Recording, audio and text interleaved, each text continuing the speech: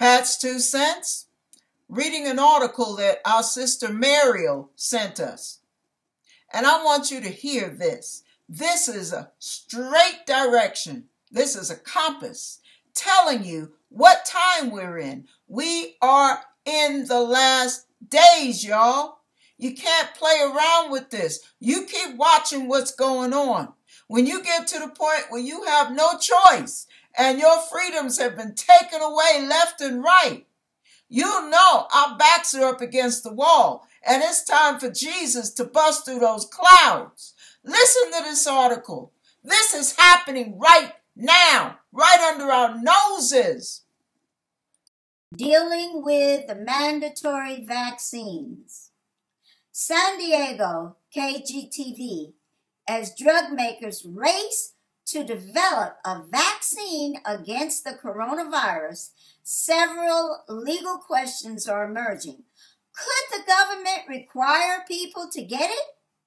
Could people who refuse to roll up their sleeves get banned from stores or lose their jobs? The short answer is yes.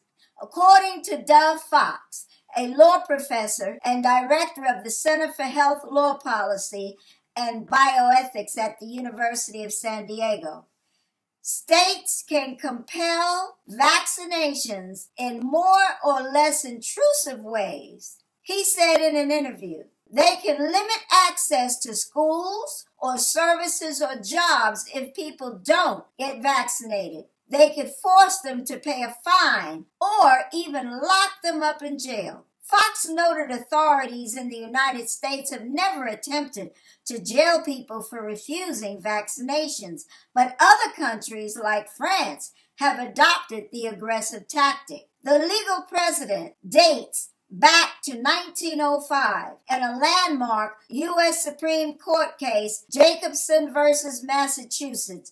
The court ruled Massachusetts had the authority to fine people who refused vaccinations for smallpox.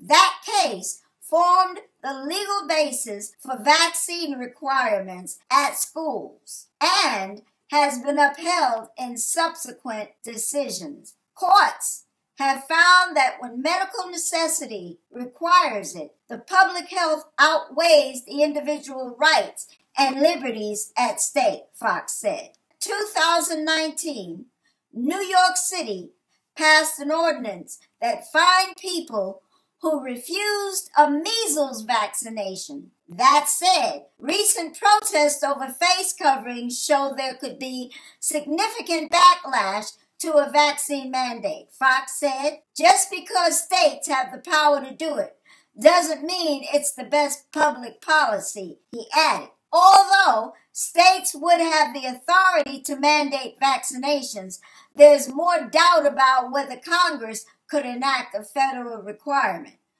For those of you skeptics who don't believe we're living in the last days, listen to what the Bible says in Revelations verse 16 through 18, according to what I just read here on this article.